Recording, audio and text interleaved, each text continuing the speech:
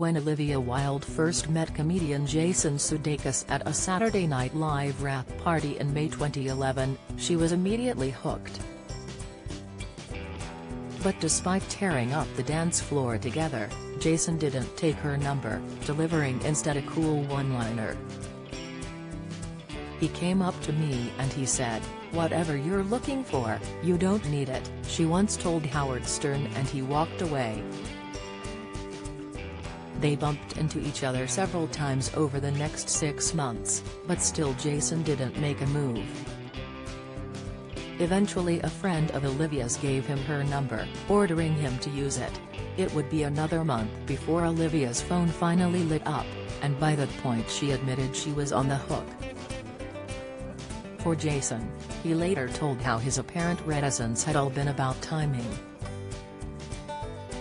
"I actually came off looking a little cooler than I really am because I had heard through the grapevine, through mutual friends who weren't exactly her best girlfriends, who would report back, 'Oh, you know, I think she's dating someone,'" he said during an appearance on The Late Show with Stephen Colbert. "So I didn't make any moves.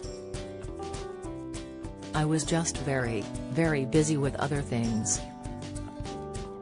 And next thing you know, I stopped being busy, she stopped dating someone, and then it was off to the races." They had their first date at a New York restaurant, kissed on their 4th date and moved in together in October 2012. Olivia, who had initially feared she wasn't a contender for such a brilliant actor with a brain like lightning, declared that she was blissfully, hopelessly, wildly in love. "We hold hands. I never hold hands," she gushed to Glamour magazine.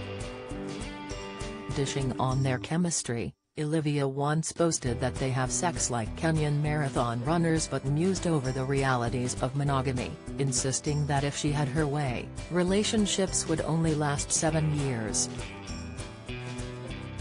"That way it never goes stale. Can you imagine, if we only had 7 years?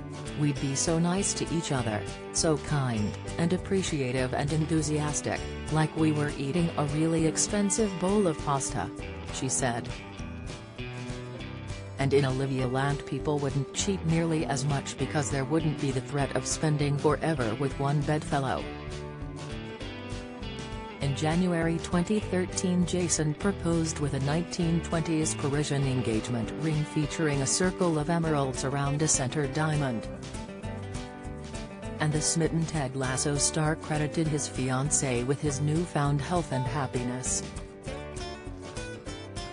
"Being happy, and in love, for me, was the secret," he told Modern Luxury Manhattan in July 2013.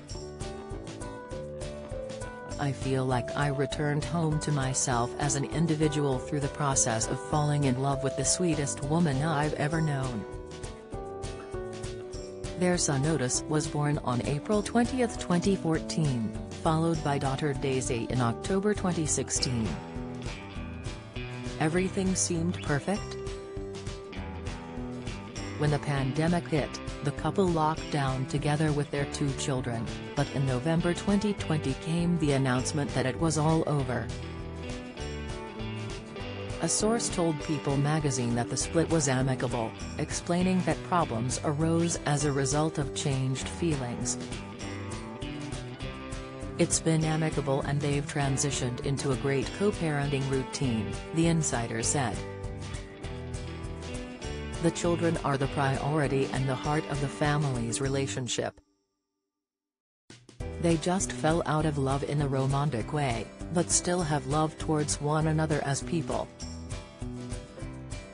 This was followed by conflicting reports of when the couple actually split, with some saying it was at the start of 2020, while others were saying it was the autumn of that year. Olivia herself explained that it had been an ongoing process over the space of several months.